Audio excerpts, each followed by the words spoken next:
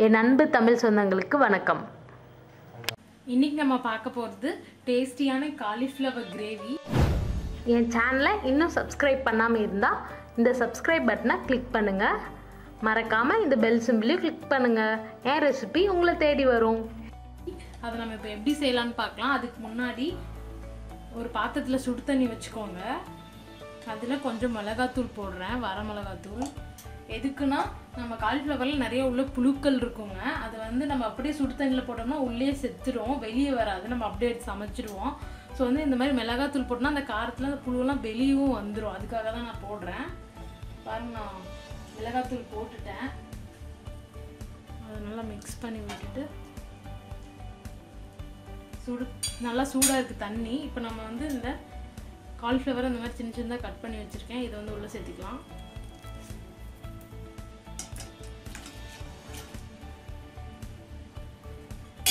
சேர்த்துட்டு நல்லா ஒரு கலந்து விட்டுக்கோங்க. தண்ணி நல்லா முழுகிற அளவுக்கு ஊற்றிக்கோங்க.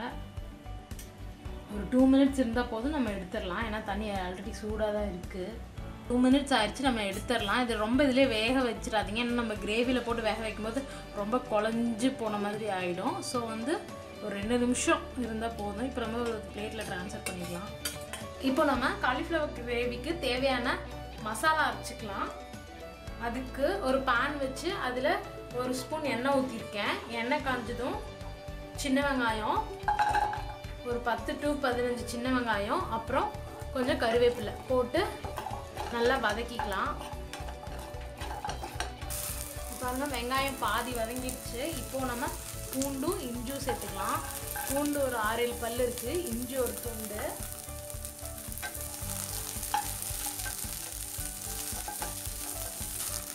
இப்போ பாருங்கள், வெங்காயம் நல்லா வதங்கிருச்சு. இப்போது பாருங்கள், ஒரு 1/2 ஸ்பூன் சோம்பு, ஒரு சின்ன துண்டு பட்டை, ஒரு 4 முந்திரி பருப்பு, அதை சேர்த்துக்கலாம். அதையும் சேர்த்து நல்லா ஒரு வதக்கிடுங்க. அது நம்ம ஃபஸ்ட்டே போட்டோம்னா ரொம்ப தீர கண்டிஷன் போயிடும். அதனால நான் கடைசியில் சேர்த்துக்கிறேன். இப்போது நான் இதில் ஒரு 4 to 5 டேபிள் ஸ்பூன் தேங்காய் சேர்க்குறேன்.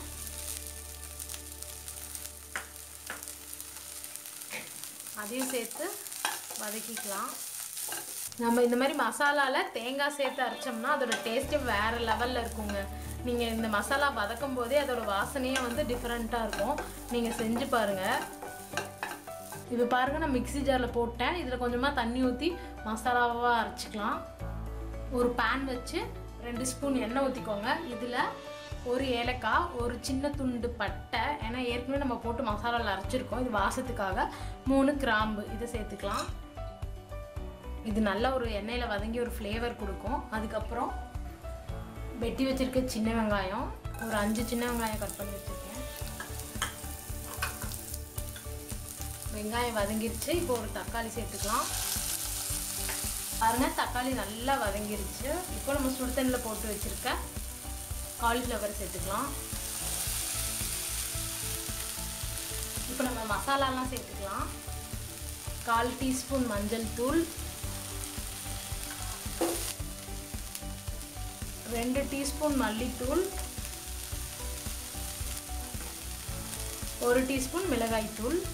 நீங்கள் காரத்துக்கு ஏற்ற மாதிரி மிளகாய்த்தூள் போட்டுக்கோங்க. மெஷர்மெண்ட் கரெக்டாக இருக்கணுங்கிறதுக்காக நான் மெஷரிங் ஸ்பூனில் தான் மெஷர் பண்ணி காமிச்சேன். நீங்களும் மெஷரிங் ஸ்பூன் இருந்தால் அதிலே மெஷர் பண்ணிக்கோங்க.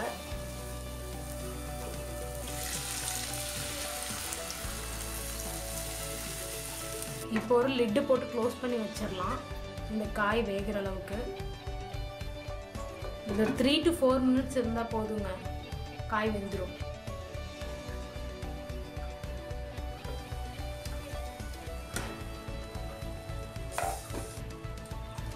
இது பாருங்கள், நான் அரைச்சி வச்சுருக்க மசாலா இதுதான். இதை நம்ம ஆட் பண்ணிடலாம்.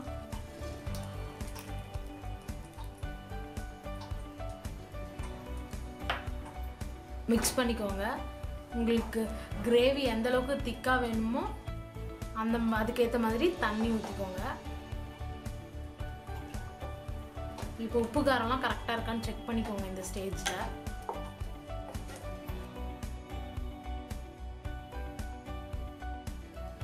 ஃபைவ் மினிட்ஸ் லிட் போட்டு க்ளோஸ் பண்ணி வச்சிடலாம். மீடியம் ஹீட்டில் வச்சுக்கோங்க.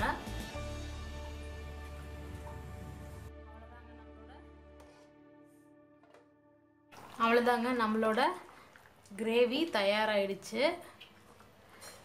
உங்களுக்கு இன்னும் கெட்டியாக வேணும்னா இன்னும் கொஞ்ச நேரம் சுண்ட விட்டிங்கன்னா நல்லா திக் கிரேவியாக கிடைக்கும்.